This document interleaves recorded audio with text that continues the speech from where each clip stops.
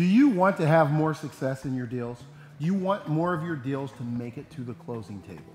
If you want more success in your deals, and you want more of your deals to make it to the closing table, you need to understand what the 4 deal killers are and squash them, avoid them at all costs, and everything will be fine. So what exactly are the 4 deal killers? Let's start with the first one. The first one, I'll start by just sharing a short story with you. There was a little boy who snuck into the kitchen and stuck his hand into the candy jar. And he couldn't get his hand out of the candy jar after he'd filled his hands up with candy, and it got stuck. So enter his mother onto the scene. And she sees the situation. The little boy's a little worried. He's got his hand in a glass candy jar, and he can't get his hand out of the jar. So in that glass candy jar is a problem, because she doesn't want her little boy to get hurt.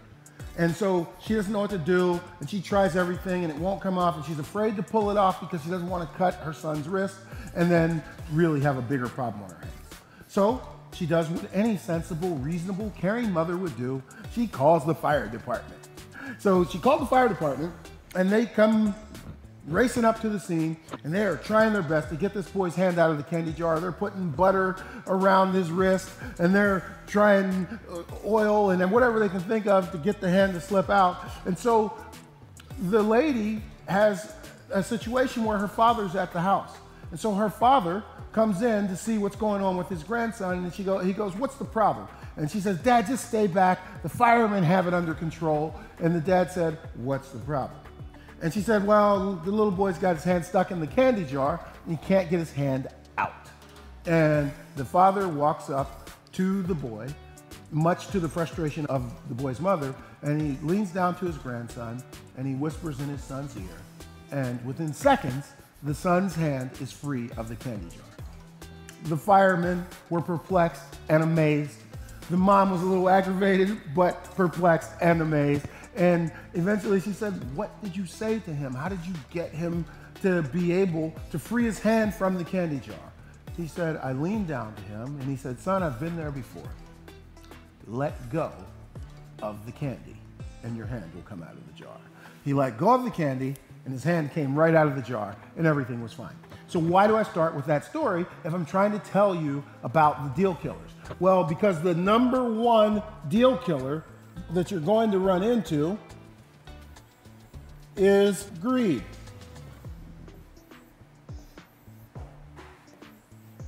Greed is a deal killer, not just because the parties are too far apart and they can't get there, but because the greedy party asks for something that is unthinkable and it makes the other party move further away from a doable deal. You've all heard the stories about the person that goes in to buy a piece of real estate, they make a low ball offer, and the sellers don't even respond. They just aren't interested anymore. I don't want to deal with these people because they're not reasonable, and I don't know that I want to be doing a business deal with them. So greed is the number 1 deal killer. Well, that brings up the second, or the number 2 deal killer. The number 2 deal killer is just as powerful and just as scary. I'll tell you like this. Years ago, and yes, I was an adult, my wife left town for the weekend with my daughter to go to a hair appointment at their favorite place, which was a couple of hours away. And they just went down and spent the night. And so I was home by myself. So I ate what I wanted to eat. I watched what I wanted to watch on TV. I was having the best time. And so what happened is I went to bed. And when I went to bed, I fell asleep and I woke up in the middle of the night and I saw a very tall, giant figure standing in the doorway. And they looked like they were 7 feet tall if they were an inch tall, but they were big. And they were standing in my doorway and it looked like they were just watching me like this. Can you imagine waking up to a giant figure standing in your doorway just watching you? Perfectly still, not moving, just watching. Now, I was terrified. Yes, I was a grown man, and yes, I think I'm tough. I was scared. And so what happened is I stared at it and just said, if I don't move, maybe it won't come over and kill me. And so I had this Bigfoot-like intruder in my house, standing in the door just watching me. And so somehow, after being perfectly still and not moving, I managed to fall back asleep. And I woke up the next morning and the intruder was gone. The intruder was gone, but guess what? There at the door, hanging over the door, was my robe. I had a very long terry cloth robe that had a hood on it, and it was hanging over the door. And in the middle of the night, in the darkness, it looked like a giant person, creature who was there to kill me. Now, Shakespeare addressed this. He said, "At night, when imagining some fear, how quickly a bush is supposed to bear." That night, the bear was in my doorway, and I was freaked out. Which brings up the second deal killer. Fear. Fear paralyzes. Fear makes you not make sense. Fear leads you to do things that you would not do.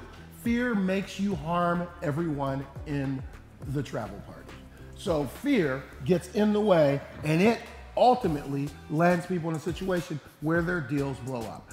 The seller wants to sell, but I'm just afraid. What are they going to do with my business after they have it? Or whatever. The buyer is afraid, well, I'd like to make an offer, but they want me to sign a personal guarantee. Well, let me tell you, at night when imagining some fear, how quickly a bush is supposed to bear. The next deal killer that you absolutely, positively want to know about is, well, I'll tell you like this.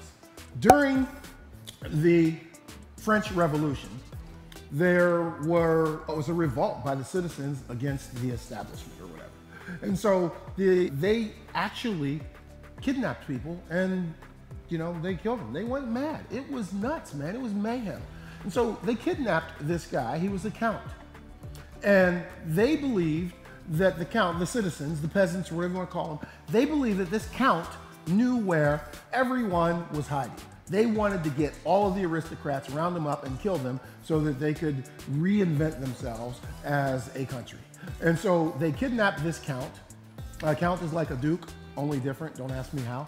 But they kidnapped him and they said, hey, if you don't tell us where all of the other aristocrats and your rich friends are hiding so we can gather them, round them up and kill them too, if you don't tell us where they are, we're gonna put you in this guillotine, we're gonna pull the deal, and we're gonna chop your head off. And the guy looked at him and he didn't believe. He said, I don't know, I'm not. And he just stood his ground and he wouldn't tell him. So they marched him out, they put him in the guillotine, they stuck his head through the little deal, and they were about to pull the cord. And right when he realized they were serious, he looked up, he said, wait, I'll talk, I'll tell you. Too late. They pulled the cord, the thing comes down, slices it, does him in, does what guillotines do. I won't even talk about that because I'm on YouTube and I don't want to end up messing up the channel. And it was too late. And he was about to tell them where everyone was hiding. And when I first heard that story, I said, why are you telling me that story? And the person that told me the story, he said, Mark, the moral of the story is, don't hatchet your counts before they chicken. Now, I know that's a little corny, but it brings up the next thing. Because the next deal killer is what that count ran out of. Interestingly enough, he was a count, but he ran out of time. And when he ran out of time, there was no chance for him to get any more. And what happens in deals is people move too slow.